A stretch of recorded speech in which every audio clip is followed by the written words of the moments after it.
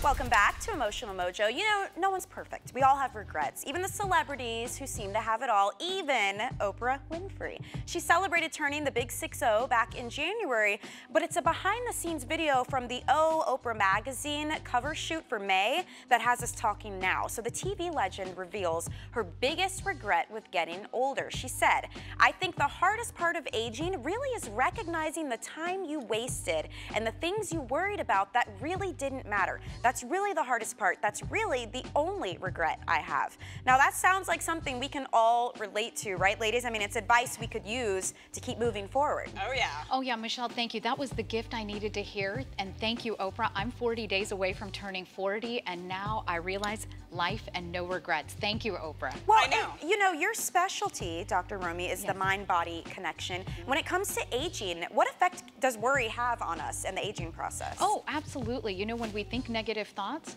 it shows on our face and our wrinkles, you know? Wouldn't we all rather to have those happy smile lines than the frown lines on our forehead? Well, and I love that Oprah said this because she has such an influence on people. And for her to say, live your life with no regrets. And we say that all the time, but, you know, that she sweated the small stuff. You know, we talk about this all the time, too, that, you know, that's what she's saying is focus on the things that are the most positive and the most important in your life. And that's one of the things that you can see living her life that she does. I agree. And the easiest way to do that is have gratitude. When I go to that place of worry and regret, is what are 3 things that you can be thankful for? And immediately, that'll change your mindset right there, for sure.